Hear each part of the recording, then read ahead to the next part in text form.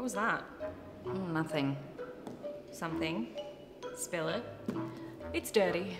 I can tell by the distaste that's smeared all over your face. Okay, well, you remember that guy Andrew that I was seeing? Excellent. Yes, I remember that guy Andrew you were seeing.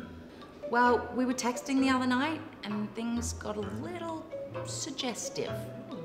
Meg, sexting. That's not like you. I love it. Continue. Well, he started it and it seemed like a good idea at the time, but then he sent me a photo. He sent you a dick pic. Ooh, that's taking it up a level. Wait, have you guys had the sex? Why wasn't this the beginning of the story?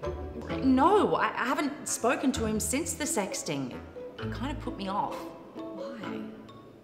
Oh, was his dirty talk bad?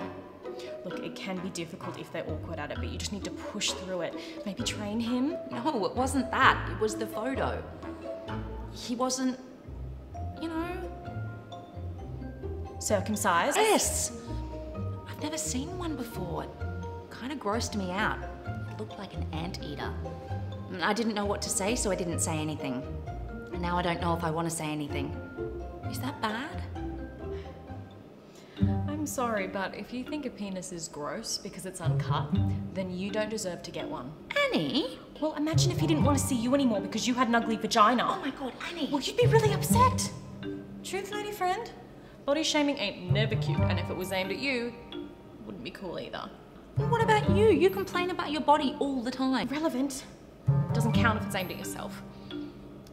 Look, all I'm saying is guys shouldn't be made to feel bad about their uncut peens, just as ladies shouldn't be made to feel bad about their weird boobs or a larger labia. Genitals come in all shapes and sizes, and if they're attached to someone you want to get naked with, you better learn to accept